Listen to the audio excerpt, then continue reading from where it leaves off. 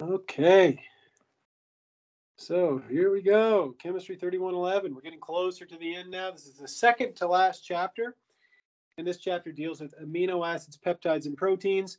You can imagine that this is really an introduction into biochemistry, because in order to understand enzymes, which are a type of protein, and then protein function, you have to understand what amino acids are and peptides. And so we're going to start today by looking mostly at amino acids. And then towards the end of the chapter, we'll talk about proteins briefly. So let's get to it, Nadit. And really, before you start this chapter, you might want to review a few topics that are pertinent, and these 4 topics in particular. So if you've forgotten the Condon-Gold pre-log rules or how to designate a chiral center as RNS, you might want to review that. So that's in chapter 5. I'm sure that you don't forget anything from chapter 20, because we covered that maybe a week and a half ago or something. So the structure and reactivity of carboxylic acids, nucleophilic acyl substitution, right? Those 2 topics are pretty fresh in your brain, as are the properties of amines. So we're going to look at basicity of amines, and of course we're going to look at carboxylic acids as acids.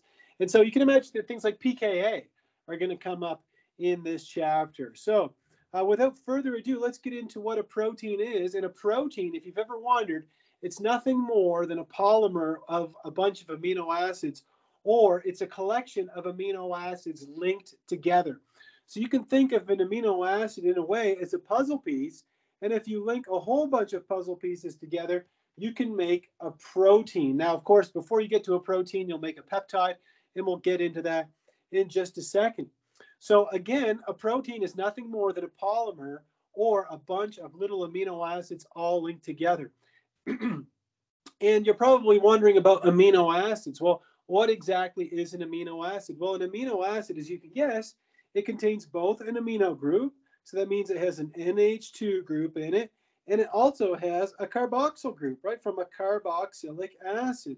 So we're going to see both of these functional groups in the same compound, and when we see that, we call it an amino acid. Now, there are many amino acids that are naturally occurring. There's many amino acids that exist out there, but the amino acids that we are concerned with in Chemistry 3111 are going to be the alpha amino acids. So we call these sometimes the alpha amino acids, using the Greek letter to denote alpha. So what makes an alpha amino acid? Well, it's exactly what you think, okay? If you have a carboxyl group, all right, so we have a carboxyl group. Well, since the compound is considered an amino acid, the carbon that is alpha to the carbonyl carbon, so it's this one right here, the one that's highlighted in green, we call that the alpha carbon. You have an amino group attached to that alpha carbon, so we get an alpha amino acid. Again, there are plenty of amino acids that aren't alpha amino acids, but that is what we're going to focus on in this chapter. That's the crux of this chapter. Now, you're probably also noticing, besides the amino group attached to the alpha carbon, you also have an R group. Okay, and what is that R group? Well, we're going to look at all the different R groups that we can have for the 20 naturally occurring amino acids. We're going to discuss those in detail. However, there's one amino acid that you can memorize right away, and that is the amino acid glycine. If I just redraw my alpha amino acid like this, you can imagine that if the R group was a hydrogen, well, we already know that there's another hydrogen in there. And so when we have the alpha carbon having 2 hydrogen atoms, it means there's no chiral center in the molecule. So not a chiral center, this carbon that I have a little arrow pointed towards. And that is the only achiral amino acid. And that amino acid is called glycine. So that is the first one you can memorize. This is called glycine. It is achiral, right? Because again, this carbon has 2 hydrogens bound to it. So there you go. There's your first amino acid. Only 19 more to go. Nothing to it. All right. Anyhow, we're going to get into more of the structures of amino acids later on, but let's get into some more definitions to continue on here. The next one is peptide. I'm sure you've probably heard the word peptide thrown around if you've ever looked at any, biology textbooks, or, even if you've just sifted through this chapter. And what a peptide is, it's when we have a bunch of amino acids linked together, okay? Now, if you're thinking, well, how do you link amino acids together? Well, just remember, we have an amino group. So if we take an amino group and we react it with a carboxylic acid, okay, we can react them so that they lose water, and then you form what kind of bond? Well, check this out. You end up forming an amide bond. And whenever you hear somebody say a peptide, what a peptide is, it's an amide bond that's formed between two amino acids. So it's a specific type of amide bond. So again, if you only have a few amino acids linked together, less than 40 or 50, we call that a peptide. If you have 3 linked together, for example, you'd call that a tripeptide, right? A polypeptide, you know, you get a bigger chain. And again, the peptide bond, okay, I can't stress this enough because this is going to come up Avogadro's number of times today. A peptide bond is nothing more than an amide bond. It's just that when you say to a chemist, hey, I made a peptide bond, she or he is going to know that you made a bond, an amide bond, but it's between 2 amino acids. If it's a bond, an amide bond between 2 non-amino acids, we would just call that a plain old amide bond. Okay? So we have a bunch of amino acids linked together here. We have 3 of them, and you can see the peptide bonds highlighted for you here. So when you have more than 40 or 50 amino acids linked together, that's when we get into proteins. And when we say protein, that gives the implication that there is some kind of biological function associated with this molecule. And that's something, again, that we're going to talk about kind of towards the end of the chapter, probably not today. So you've heard me knock this around a little bit. I said, well, there's 20 alpha amino acids that are naturally occurring. And what makes them all different, what gives them all an identity, is the identity of their R groups. Okay, different R groups mean different amino acids. For example, if your R group is a methyl group, we call that alanine. If it's an isopropyl group, we call that valine, etc. And we're going to look at all of them in just a second here. But naturally occurring amino acids, we call those L amino acids. Now that's the opposite of the sugars, right? L sugars, those were, the naturally occurring sugars are D sugars. And I know you all remember D-glyceraldehyde. So if you reverse the chiral center and make L-glyceraldehyde, well, you can see that the amino acids that are naturally occurring have the amino group on the left-hand side, right? So we have 2 different amino acids here, L-alanine and L-serine. I told you that when the R group is a methyl group, that's an alanine. If it's CH2OH, that's a serine. I didn't mention that one already. But again, I can't stress this enough. The natural amino acids are the L amino acids. Natural sugars are the what sugars? Who can tell me? What's a natural sugar? I'll scribble it down here. Natural sugar are the D sugars. Thanks, Avisha. Good. Okay. So D sugars are natural. L amino acids are natural. Don't ask me why it's that way. It's just the way that nature made it. It wasn't to be annoying or anything like that. So now what we're going to do is we're going to take a journey through the 20 naturally occurring alpha amino acids. Now, if you're a real stickler, and none of you are, all of you are so polite, you know, and I really appreciate that. But, you know, sometimes I'll have a student who will raise their hand and say, well, there's more than 20. You know, what about citrulline or something like that? And I'll say, yeah, I know that there are other naturally occurring amino acids, but there are 20 majorly naturally occurring amino acids. Yes, there are others. I am aware of that. But there's 20 that we are going to focus on in this class, and it will get you everywhere you need to go here. Of course, in biochemistry, you'll probably see some others. But again, there's 20 that you need to know. So this is where we're going to start. I kind of have them split up here, and this isn't my doing. I mean, this isn't any kind of textbook. So I'll just kind of skip through the slides here, and then I'll back up. The first group is anything that has a non-polar side chain. So your R group is non-polar. Then on the next slide, I have anything that has a polar R group. Then after that, I have 2 on the same slide. I have anything with an acidic R group and anything with a basic R group. So again, it's non-polar, polar, acidic, and basic. Those are kind of the 4 categories. So let's go over to the biggest category first. And those are the ones that have non-polar side chains. So something that is completely non-polar. We've already gone over the first one, which is glycine. Okay. Now, of course, every single compound on here has another hydrogen, which isn't penciled in. Okay. These are all bond line structures. We're just looking at the identity of the R group. So if your R group is a hydrogen, that is glycine. I'm not going to go over the 3-letter and 1-letter abbreviations for all of these. Man, I don't have that kind of time because I don't make you memorize it. You'll have this as a handout on your quiz. But anyhow, let's just kind of take a peek here. If your R group is a methyl group, then you have alanine. If it's an isopropyl group, we call that valine. It's kind of easy to remember, right? V for valine. Anyhow, that's kind of the way I remember it. Maybe that's helpful for you. Maybe it isn't. So there's a repeat of valine. Then if you have an isobutyl group, so this is an isobutyl group, get this, you call it leucine. And if you have a sec-butyl group, isn't that just wonderful? If you have a sec-butyl group, and of course it does have a chiral center in it, then it's isoleucine. So leucine is from an isobutyl. Sorry, leucine is from an isobutyl. Isoleucine is from a sec-butyl. Makes complete sense, right? Anyhow, and you can see that up to now, the letters have been making a lot of sense. GAV, VLI, et cetera, et cetera. Okay, they start to get a little more interesting in this column. The next one is proline, and proline is actually a pretty unique amino acid. It's the only one where the amine is secondary, right? If you look at all these amino groups, they're all primary amines.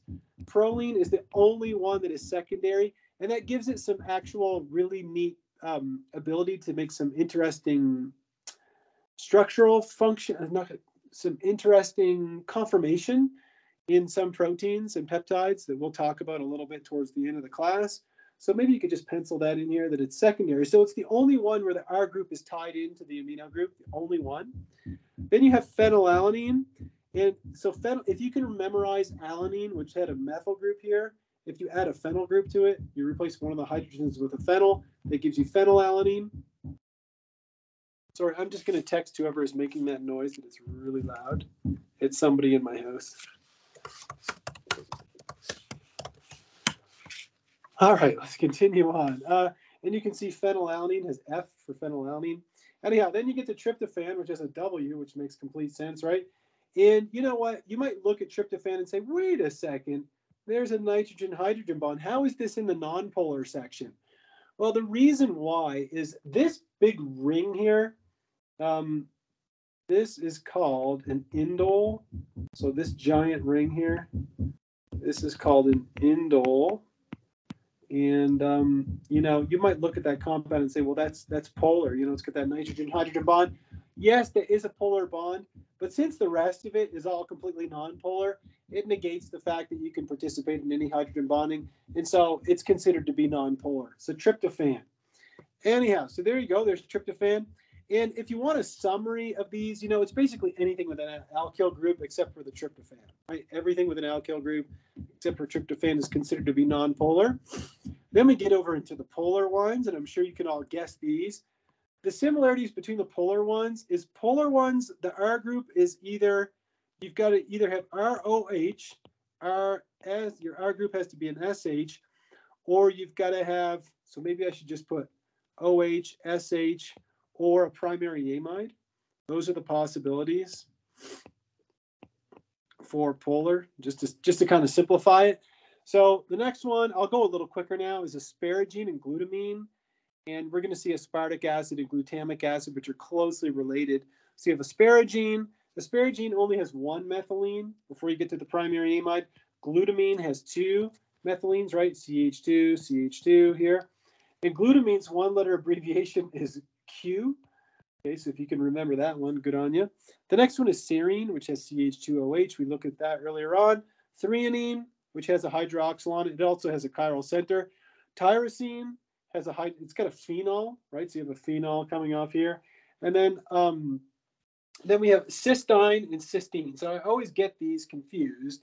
So this one would be considered cysteine. So this is, the pronunciation here is you would say like cysteine.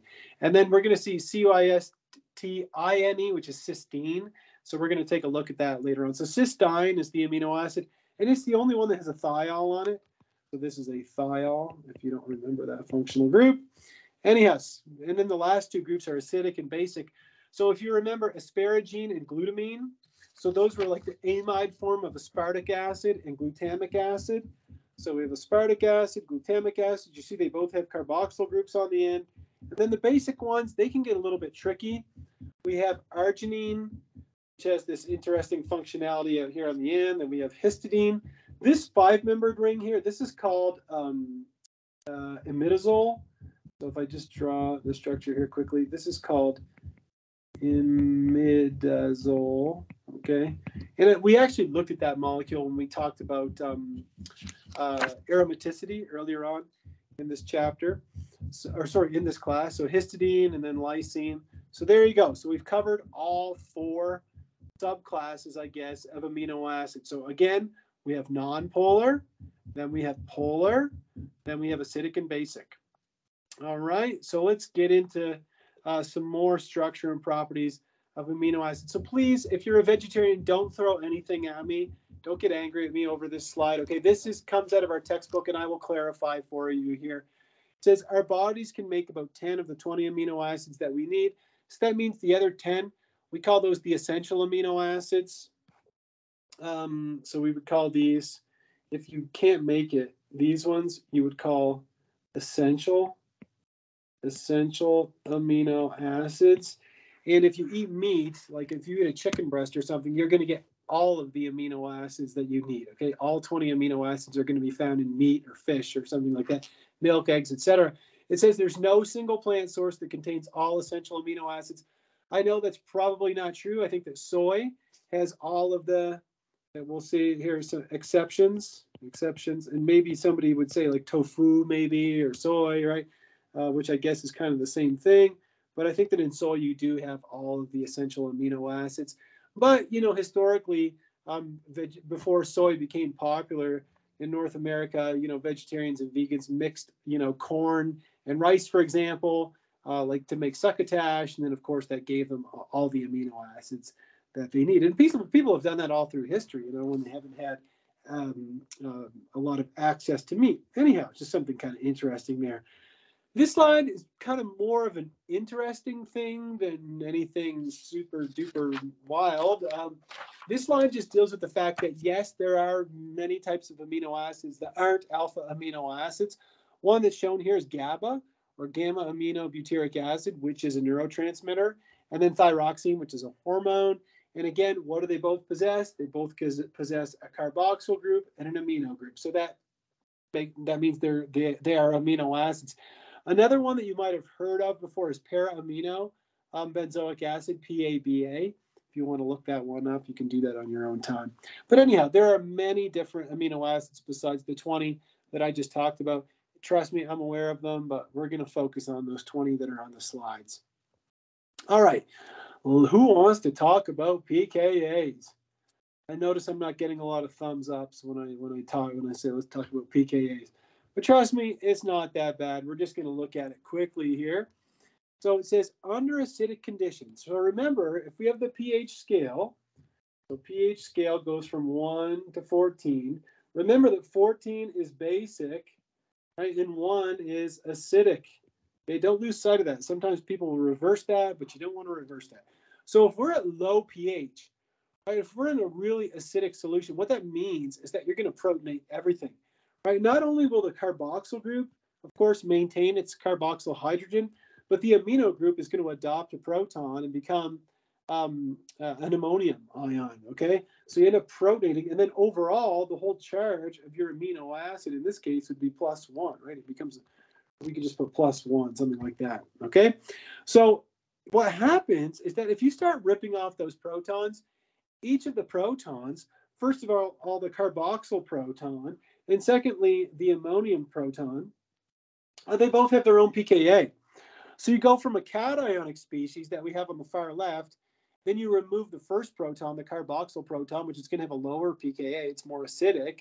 Then you end up with a zwitterion. Who remembers a zwitterion? It's something that's neutral but has a positive and negative charge in it.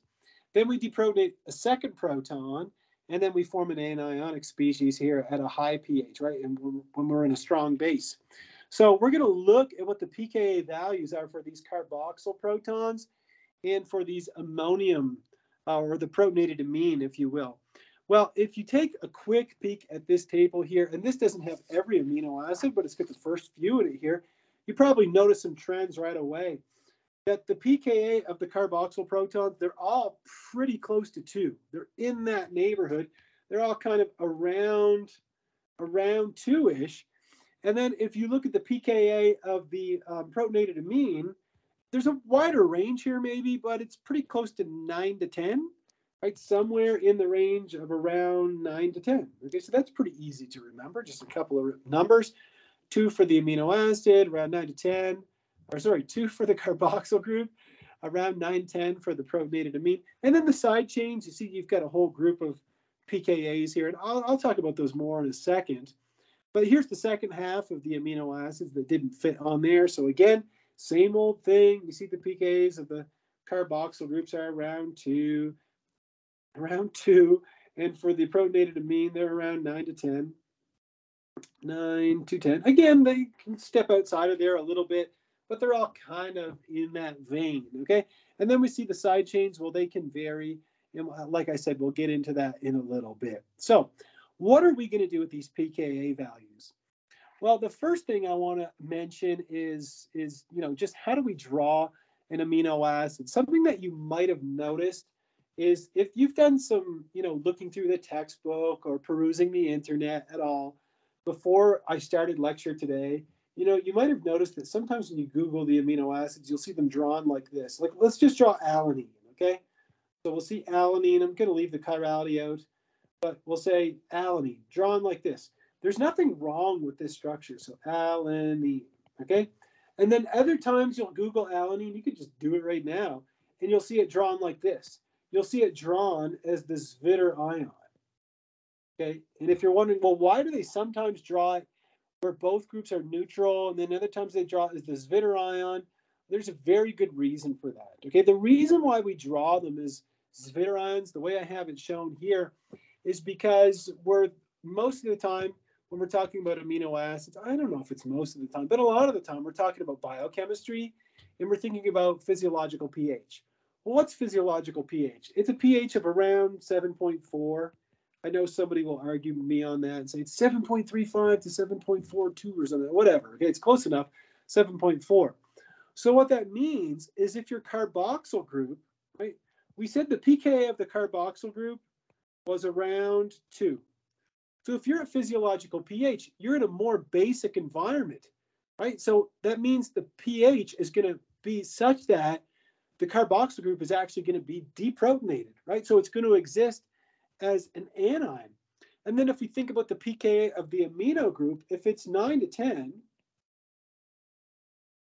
that means we're in an environment that's more acidic than the pKa of the amino group. So that means it's going to exist in its protonated form. And so that is why a lot of the time we draw amino acids as their Zwitter ion. Give me a thumbs up if that makes any sense to you. Physiological pH is right in between the two pKa values of the amino group and the carboxyl group. Great, awesome. So let's dig a little deeper on that. So again, physiological pH, it's a pH of 7.4 approximately, is right in between a pH of 2 and a pH of 9 to 10. And so that is why we draw the carboxyl as the carboxylate and the amino group is the protonated form. And that is why we see a whole holy host of Zwitter ions when we look at amino acids. Not all the time, but a lot of the time we do. And there's nothing wrong with that whatsoever. You can draw it as the uncharged form sometimes too. There's nothing wrong with that, depending on the situation, what we're talking about. And I'll show you some examples of each. So let's think about this a little bit more. It says here, a physiological pH, an amino acid is going to be amphoteric. What does amphoteric mean? It means, if you don't remember, it means it can function as a base or an acid. Oh, that's interesting, right? Because think about it. A physiological pH, it's got a negative and a positive charge. So the negative part can function as a base. It can accept a proton. And the positive charge can act as a proton donor, as you see shown right here. When you treat it with a strong base, this is going to behave as an acid, right? And this is our base. Right? Conversely, if you put it in a strong acid, then the amino acid is going to behave as the base, and this would be your acid. Give me a thumbs up if you're with me on that idea. Acid-base chemistry, you can see how it doesn't go away. You can't escape it. You haven't been able to escape it from Gen Chem 1, and now you're at the end of Organic 2, and we're still talking about it. Right? It's such important chemistry that you understand acid-base chemistry. All right, so now let's dig a little bit deeper into this whole idea of the different pKa values. Before I do, I'm going to ask you guys, I know that many of you have completed biology, and I know there's a few of you that have completed some upper level biology classes. Has anybody here ever done electrophoresis in the lab, in a biology lab, or anywhere, maybe even in high school? I had one student tell me they had done it in high school. Yeah, so I have a few students who have done electrophoresis. And so if you've studied electrophoresis at all, which is a handful of my students, probably not everybody, and that's okay, then you'll see where we're going with this, right? You've probably figured it out already. Then now we're going to get into what's called the isoelectric point, and we're going to talk about how we can use electrophoresis to separate amino acids based on their isoelectric point. So if you're sitting there going, what the heck is an isoelectric point, Mr. Dion? Well, it's the pH at which the zwitterion concentration is the highest. So you want the maximum concentration of the negative anion and the positive cation.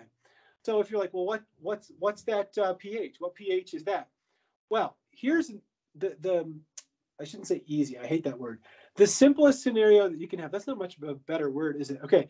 The less complex scenario you could have is when you have an amino acid that has no acidic or basic side group. Okay. So if you just have something with a nonpolar side group, all you have to do to figure out what the isoelectric point is you take the average of the pKa values. Okay. So I'm not even sure what amino acid they're using here. They didn't state it. Let me go back. So 2.34 and 9.69. So 2. Yeah, so they're using alanine as the example here. Alanine. Okay, so alanine's carboxyl group is a pKa of 2.34, and its amino group has a pKa of 9.69. So that means if you put it in a solution with a pH of 6.02, it's going to look like this. Okay, you're going to have the maximum concentration of, son of a gun, of the zwitterion. Okay, I'll draw it the way they have it here. So with my zwitterion, so I'll even draw the chiral center with the appropriate stereochemical configuration. There we go. So you're going to have the maximum concentration of this, of the zwitterion. What's the charge of the zwitterion? Can anybody answer that for me? What is the charge of what I've drawn here? And it's not a trick question. Go with your gut. What is the charge of the zwitterion? What is the charge of the zwitterion that I have in the circle here? Good. It is 0. I have +1 and -1. So they cancel each other. So there's no charge here whatsoever. Now, if you're wondering, well, what do I do if I want to calculate the isoelectric point of something that doesn't have a neutral side group? What do I do in that case? Okay. So if you have an amino acid that's got a side group that is acidic or basic, okay, what you do is this. You take the 2 pKa values that are the closest number and you average those. And that will give you the isoelectric point where you're going to have the maximum amount of the uncharged form, okay? The zwitterion form. So let's say you have lysine. Well, you've got 2 basic side groups, right? Of course, you have the amino group, and then you've got another amino group out here. So those 2 have the closest pKa's, right? Because this one's going to be around 2. So you average those, that gives you the isoelectric point. Similarly, if you had glutamic acid, you take the 2 carboxyl groups, you average those, and it gives you the isoelectric point. So now you might be wondering, okay, well, what's the relevance of all this? This is cool, I guess, but what do I do with this? Okay, so let's take a look here. So electrophoresis, which is a technique that's used to separate amines or amino acids by exploiting their isoelectronic values. Okay, so check this out. If you're in a pH, so follow along with me very carefully. I'm going to use my green pen. If you're in a pH that's lower than the isoelectric point, that means you're in a pH that is more acidic, right? So that means that all the amino acid is going to be protonated and it's going to exist as a cation, okay? So let's say you're at a pH of 6 and you have lysine. So lysine has an isoelectric point of 9.74. So when you're at a pH of 6, you're in an environment that is more acidic than the isoelectric point of lysine. So that means that lysine is going to exist in its protonated form. It's going to have a positive charge, okay? Conversely, if you're in a pH that is higher or more basic than the isoelectric point, then your amino acid is going to exist as an anion. So let's say we're still at a pH of 6, but now we take glutamic acid, which has an isoelectric point of 3.22. Well, you're in an environment that is more basic than the isoelectric point, right? You're at a higher pH. That means it's going to deprotonate it, and it's going to be anionic. Okay, so now you've got lysine. That is a cation. Okay, so I'll put here positive. The lysine is a cation, and the glutamic acid is an anion. And you see that the pH of 6 is pretty much identical to the isoelectric point of alanine. So it's going to be having a charge of approximately 0. So then what we do is we take this electrophoresis chamber, we put our amino acids in it, and then we hook it up to some electrodes. So we have an anode and a cathode. Well, the anode is the positive end, and what's going to happen is anything that is negatively charged, like the glutamic acid, is going to migrate towards the anode because it's positively charged. Conversely, the lysine, anything that's positively charged, is going to migrate towards the cathode, which is negatively charged. All right? And then, of course, the alanine isn't really going to move, but you see that if you have a mixture of the three of them, you are able to separate them. Now, if you're wondering, well, what if I have two things that are both cations? Are they going to separate? The answer is yes. Whichever one is lighter in terms of its molar mass is going to migrate faster than the one that is heavier. And that is kind of a Sparks Notes version of what electrophoresis is. Give me a thumbs up if you're with me on. Even if you're 60% of the way with me on electrophoresis, you will probably have to go back and read it. I would say that would be completely normal. Absolutely. Good. All right. Well, let's cover a couple more concepts here before we take our next break. We're going to cover a couple more concepts, and we're going to take a look at a few practice problems. All right. So let's see here. Electrophoresis, that's an analytical scale technique. You can't use it to separate a huge amount of amino acids, but you can do little tiny bits. And another thing about amino acids is that they're generally speaking colorless. Okay. So in your sweat, like if you just, if you're sweating, right, you're sweating proteins, that are coming out in your sweat. And you've probably seen ninhydrin stain if you've ever watched any kind of crime shows or anything like that. And in fact, there's a little blurb in our textbook about how they use ninhydrin stain to get fingerprints and things like that. But what happens is if you have an amino acid, you can treat it with ninhydrin, and then you can actually visualize the amino acid. And that's how they stain amino acids in the electrophoresis chamber when the experiment is done, so they can see how far they've migrated. They end up with this purple color product, and then you release a whole holy host of products here. You get water, carbon dioxide, and then, of course, you produce some kind of aldehyde based on whatever the R group of your amino acid was. Anyhow, kind of an interesting thing there.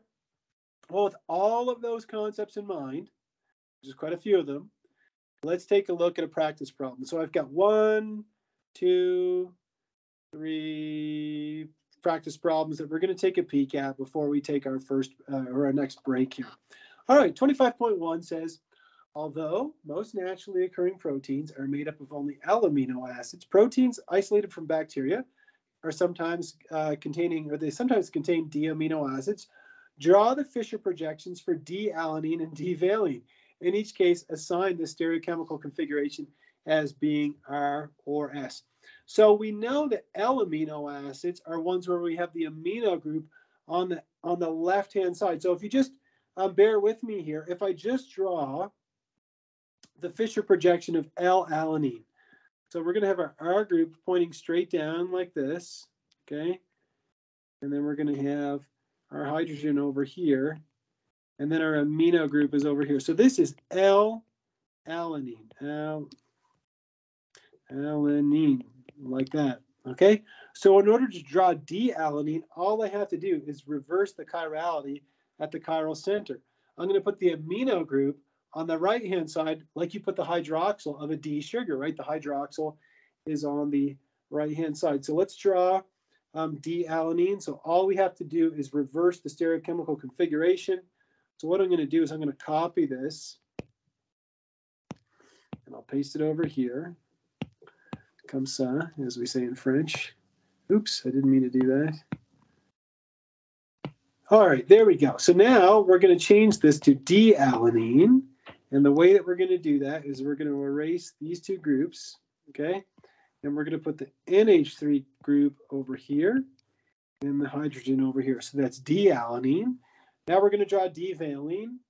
So we're going to take this guy, and we're going to draw D-valine. So we're going to copy, and we'll paste our D-valine over here. And now we just need to change our R group. So if we want D-valine, remember that our R group was an isopropyl group. So D-valine, so we have an isopropyl group right here, like this. So let's try and assign some stereochemical configuration. So if I just zoom in on this guy here, all right, which one of these atoms is going to take the highest priority when I'm assigning the Kahn-Ingold Prelog rules? We have 2 carbons, a hydrogen, and a nitrogen. Which one has the highest atomic number? Anybody? Who's got the periodic table partway memorized? Yes, my students do. Thank you, Jaylin. Thank you, Maria. Good. So we have 1. This is going to be the loser. This is number 2. This is number 3. So I go 1, 2, 3. That's S. But remember, the hydrogen is coming out in front, so we reverse it. So our stereochemical configuration is R. We'll put R here like this. And you can imagine that D-valine is going to be in a similar vein. We have number 1, number 4, number 2, number 3. So again, we go like this, but we reverse it. And so D-valine is also R. So both are R. A-R-E-R. Both are R. All right, there we go. All right, let's move on to the next one. Draw the form of the amino acid that is expected to predominate at the stated pH. So for this one, I'm going to, oh lordy, I'm going to have to go back to these tables here. So I've already got it written down because I've solved these already in my notes, but I'm going to refer back to this table that has all the pKa values for everything. So just bear with me as I refer back to that. So let's start with alanine, and we'll write out the pKa's of both of the R groups. So for the carboxyl group, so we'll put here for the carboxyl group, the pKa was 2.34. For the amino group, or the protonated amine, let's put here like this, it was 9.69. And so our isoelectric point is going to be somewhere in the middle, but that's neither here nor there. We're at a pH of 10, so we're in a more basic environment, more basic. Therefore, both deprotonated, right? We're in an environment that's basic enough to rip off both of the protons. So if we draw our amino acid, it's going to look something like this, okay? It's alanine, so this is a methyl group. So our amine is going to be deprotonated, so it's going to be neutral, and our carboxyl group is going to be deprotonated like that. All right, give me a thumbs up if you're with me on that one. We're at a pH that's more basic. All right, cool. Cool, let's try the next one. For proline, our carboxyl group has a pKa that's 1.99. I'll just write down the number. 1.99, and then our amino group, just put here alpha NH3 plus, is 10.60. And so we're at a pH that's in between the two. So that means that the carboxyl group is going to be, it's going to be deprotonated because we're in a more basic environment, but we're in a more acidic environment than the amino group. So that's going to remain protonated. So we're going to have a Zwitter ion in this case. So let's draw out the Zwitter ion in our proline molecule. Remember that in proline, right, the nitrogen is tied in. So instead of having 3 hydrogens, it only needs 2. They have a positive charge. And then our carboxyl group is going to be deprotonated. Then we have glutamic acid at a pH of 3. So I'm going to write out that our carboxyl group is a pKa of 2.19. Our alpha ammonium group has a pKa of 9. I can't read my writing. I think it's 9.67. And then there's also a side chain. So the side chain is also acidic. So maybe I could have written it in blue, but whatever. No turning back now. It's 4.25. 4.25, Mr. Dion. There we go. So what that means is that we're at a pKa that is more basic than the one that I have in blue, and then it's more acidic than the 2 that I have in red and black. And so what it's going to look like is something like this. So our side chain is going to remain protonated because we're in a more acidic environment. Then we have our amino group, which is going to remain protonated. And our carboxyl group is going to be deprotonated because we're in a more basic environment than that. There you go. That's all there is to it. The next section or the next question, we're going to have to calculate some isoelectric points. So you might want to grab a calculator for this one. It says aspartic acid. So for aspartic acid, if we look at the pKa of the carboxyl group, it is 1.88. The pKa of the protonated amine is 9.60. And of course, in aspartic acid, there's an acidic side chain. So we'll put here side chain. Side chain is 3.65. So what we do is we choose the two that are closest. So these two are the closest, and we average those. So we say our isoelectric point is equal to 1.88 plus 3.65. And then we divide that by 2. So that gives us 5.53 over 2. So 5.53 over 2. And then we just round. So we get 2.77 as the isoelectric point. I think you probably get the idea now. Leucine, we do its carboxyl group. It has a pKa of 2.36. The amino group, or the ammonium ion, has a pKa of 9.60. And there's no side chain that's acidic or basic, and so we just take the average of those two. So our isoelectric point is equal to 2.36 plus 9.60. We divide all that spinach by 2, and we get 5.98. And then the last one, I'm going to let you do this one on your own. I'll just give you the answer. And it's probably in the solutions manual. It's 9.74. And why is that? Because lysine has a basic side chain.